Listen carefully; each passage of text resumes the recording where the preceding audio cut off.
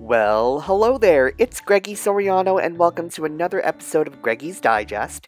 If you're into satisfying cake decorating videos, please be sure to like this Facebook page and view my playlist to binge on all of my cake videos. It's absolutely free. Oh, and if you're watching this on YouTube, please be sure to click the subscribe button and ring-a-ding-ding that little bell to get notifications every time I post a new cake video. Without further ado, let's make our sweet dreams a reality and get to caking. Crumb coat and vinyl coat an 8-inch round cake 6 inches in height with white buttercream. When you spread over your vinyl coat on the top, be sure to make some excess buttercream go over the ledge so that when you scrape it, it pushes right up to the top edge and it makes a really beautiful unkempt edges to your cake. I have a number 1 tip fitted on different shades of green, and I'm piping out almost like embroidery and stitching, and the way I'm piping them out, I'm doing them in a shape that is very organic, which I really love. I'm really obsessed with this type of shape, and I'm just going around and doing different patches in odd numbers. In order to get a straight line when you pipe, you want to touch it and then drag and drop. So you want to touch, lift, drag, and drop. It kind of sounds like a dance craze. Touch, lift, drag, and drop. Touch, lift, drag, and drop.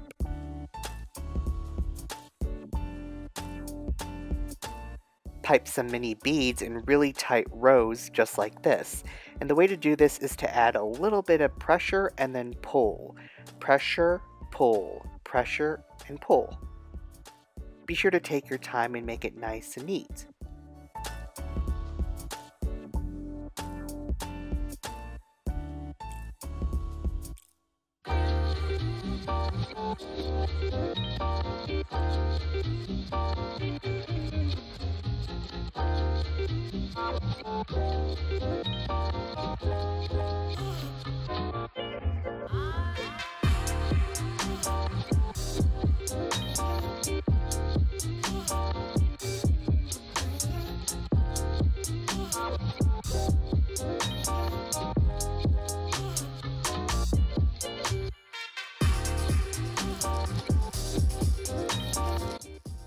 Add some sixlets and some lighter green nonpareils, and you want to create the same exact organic shape and strategically place all of these dragées and sprinkles and all of these jimmies and johnnies.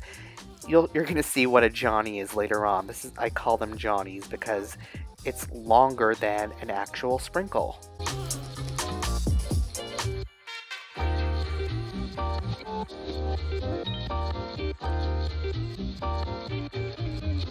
Here are some gunmetal colored nonpareils.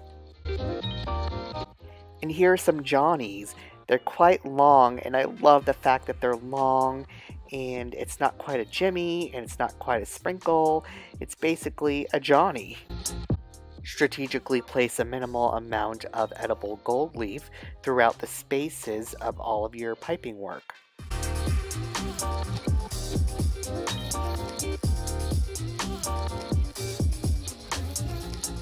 Knead and warm up some modeling chocolate in your hand and pass it through a sieve to create this type of mossy kind of look.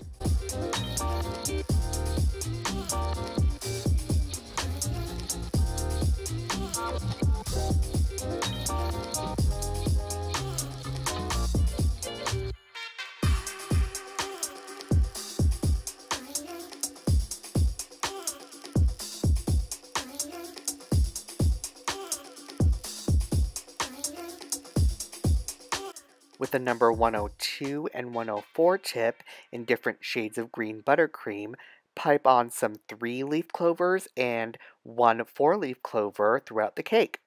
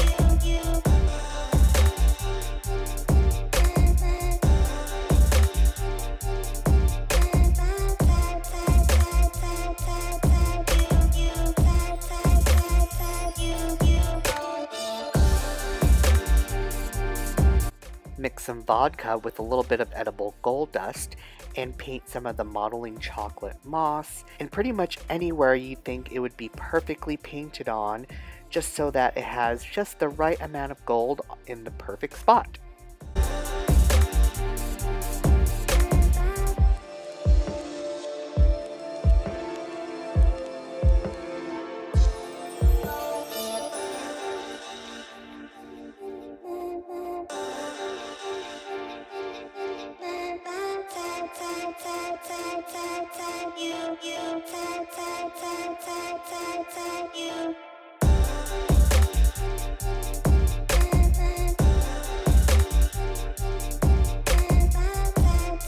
Here we have it, our green buttercream embroidery cake. Thank you so much for watching. Be sure to go to GreggySoriano.com and purchase something from my Amazon store to support this channel. I'll talk to you later. Bye!